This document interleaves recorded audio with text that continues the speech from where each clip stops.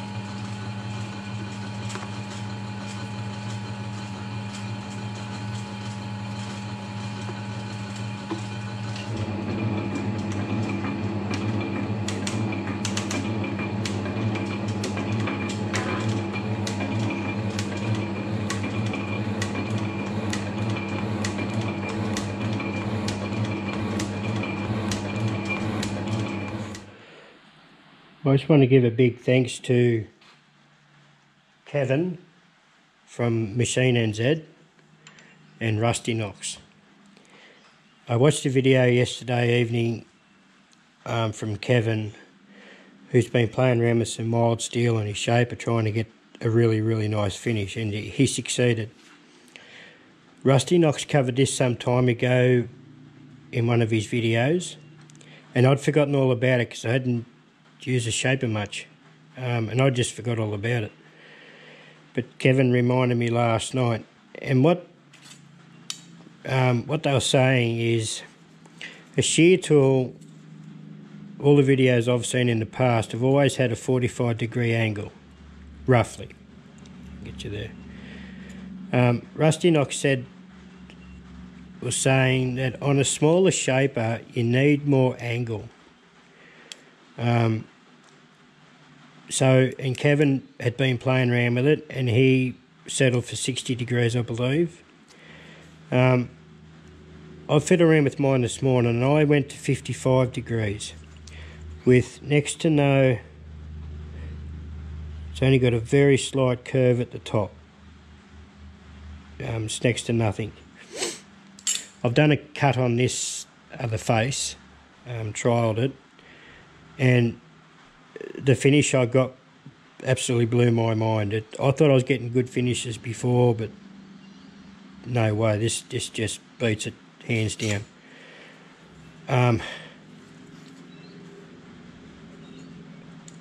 Yeah, only took, the cut I took was about 2 thou deep, just to put that nice top on it, that nice, yeah, and it had no chatter. I ran it at, currently I've got to set it on the second speed, which is about 66 strokes a minute, I think. I have to double check in my book. But I ran the shear tool on the slower speed, which is around 45, I believe, somewhere around there. I had no chatter issue, no nothing.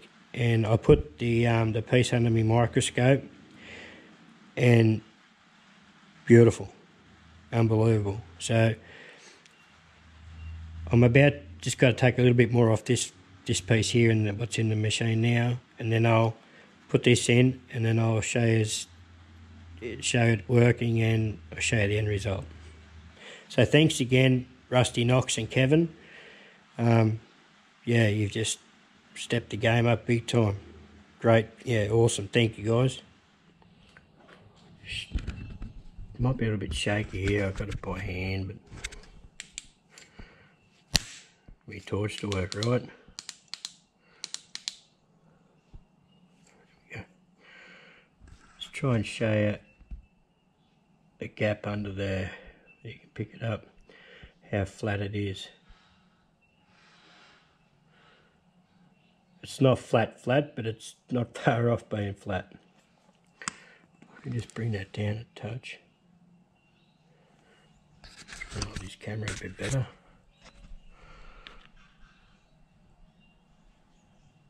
See, I don't know whether you can see there or not. How flat, I don't know how good this is going to come out on camera, but get down a touch more. There you go. See what I mean, how flat I've got it.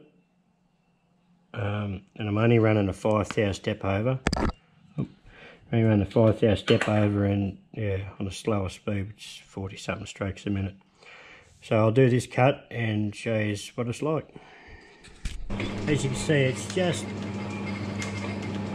shaving it. I could have taken a touch heavier cut there, just another thou I guess, but let us see what the results are after this. This is why I like to shape it so much. It all comes down to you in the end of what your geometry is like on your tool. That's the fun part about it.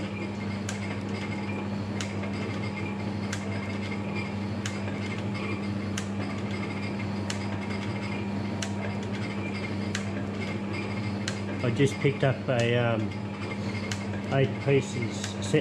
6 pieces of high-speed steel. Had some Circle C in it, Momax, a couple other brands in there. A lot of it was 5/8 square, and picked it up on eBay for a really good price. I paid for this piece at the front here, it's in the tool holder now. It's a piece of 1/2 inch square. I paid $40 odd for that, for one piece at the local steelwork place here. That sort of stung the pocket a bit hard. Yeah, incredible. I picked all these other bits up for under $60 on eBay. So that was a really, really good find.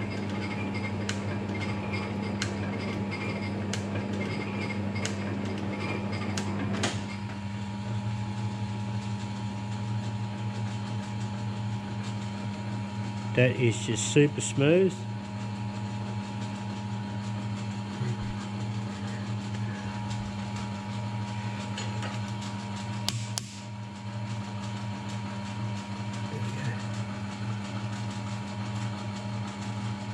You can see that there. I'm going to take another thou off that. And just clean that up a bit more. Bastard torch. I'll take another thou off and I'll bring it back.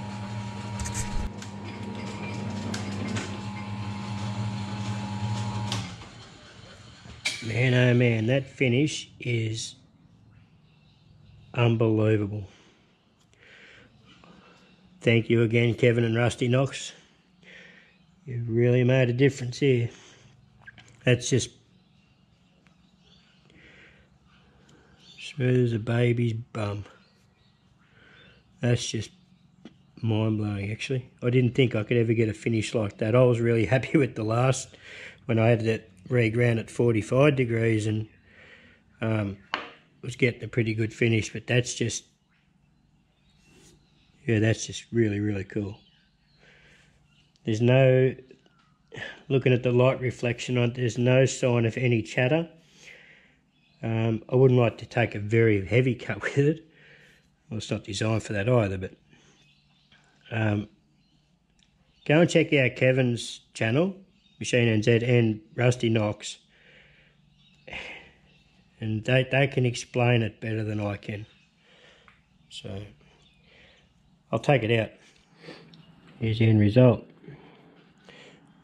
I've got a couple of scratches on there where I was stuffing around feeling it with the end of a rule. So this is what I used to get. You can hear it there.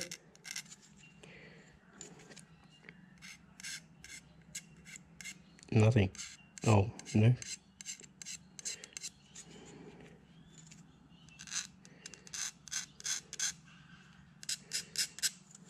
And it's just absolutely beautiful finish. Yeah, amazing. Pretty cool, huh? I better get back to some of this more work. You've been distracting me, Kevin and Rusty Knox. Unbelievable. You can blame you guys now while my project's late.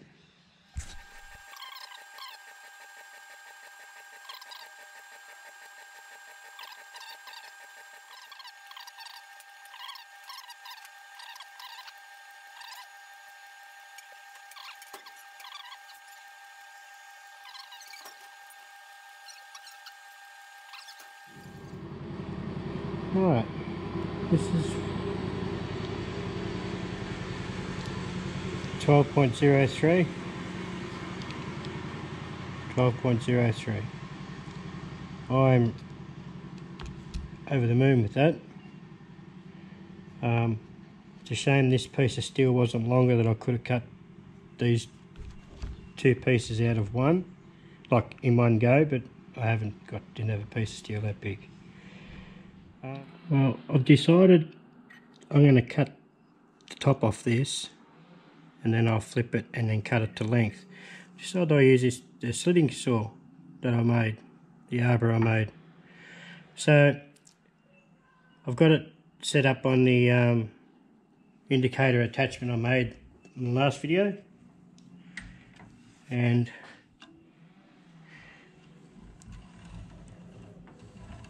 I've actually got it running pretty darn true up and down, locked for squareness. So I'll set up the slitting saw now, and we'll have a go at taking the top off, see what sort of damage I can get up to there.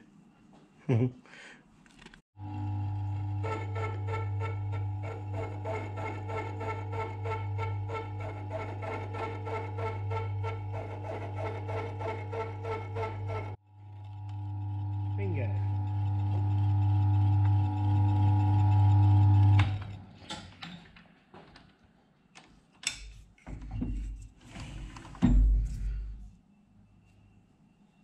Nice and smooth, I'll give it that much. The way I lined this up was, I just got a centre point, or just a pointer in the and just lined it up on the centre punch mark. See how I've got that lined up. So I'm going to shift the camera now, then I'll drill in around this hole, and to put the 60° included angle, the outside dimension of this one here is 10mm, so I'll use this to get my 60° angle.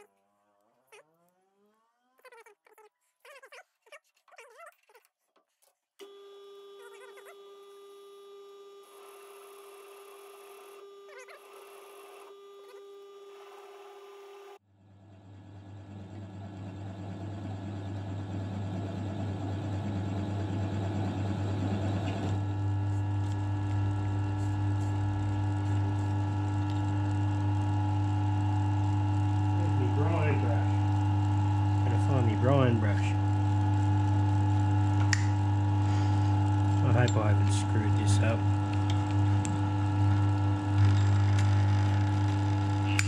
I really hope.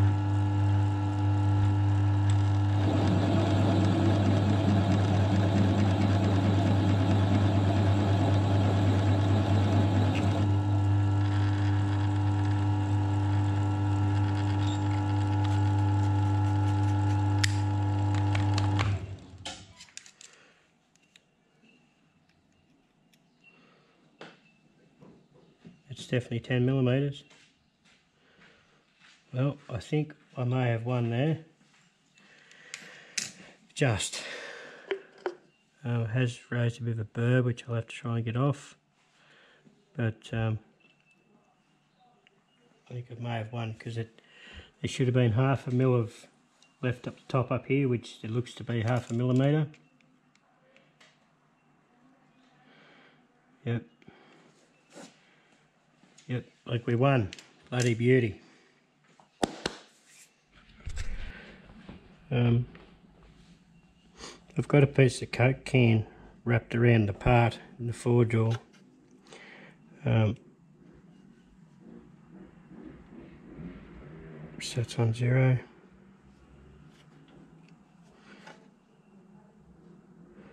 It's within 1/2 thou.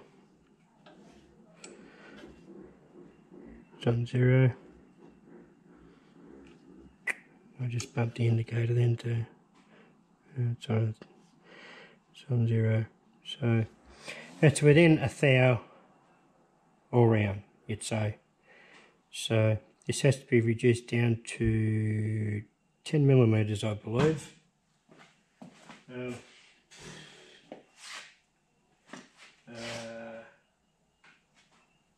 No, sorry, down to 6. Sorry, down to 6.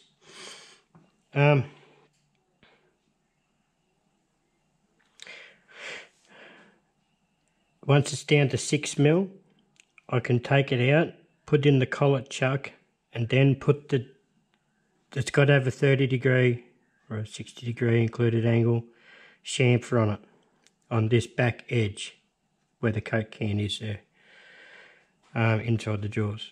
So I can put that in the collet chuck to do that, which would be easier because I didn't want any more stick out while I'm trying to turn this piece. So it's going to be an interrupted cut, and we're just going to have to see how it goes. It's going to take quite a while to do this, I think.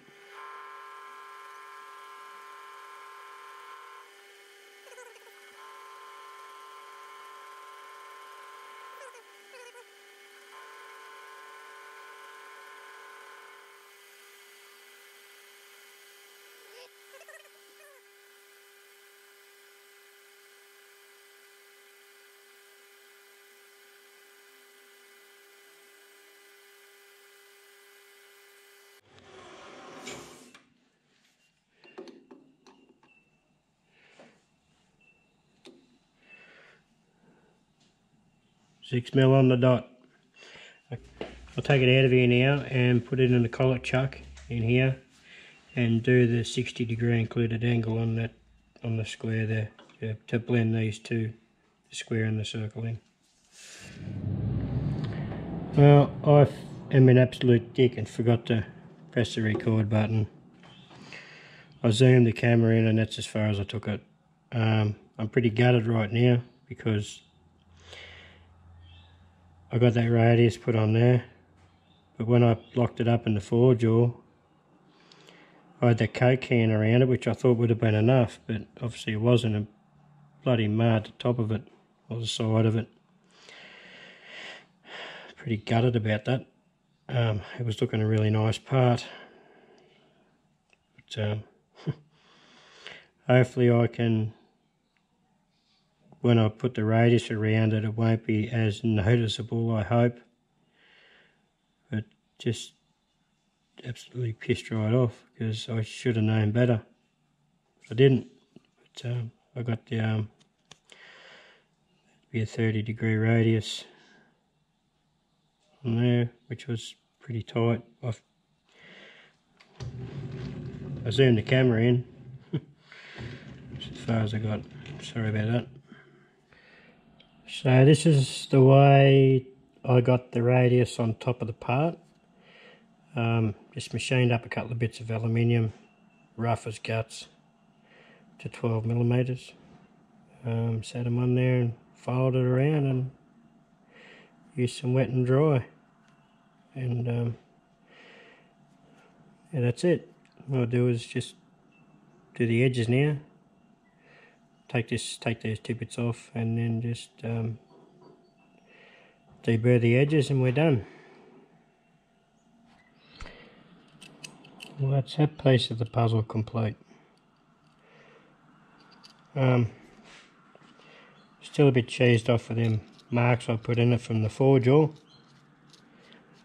Managed to hide a bit of it.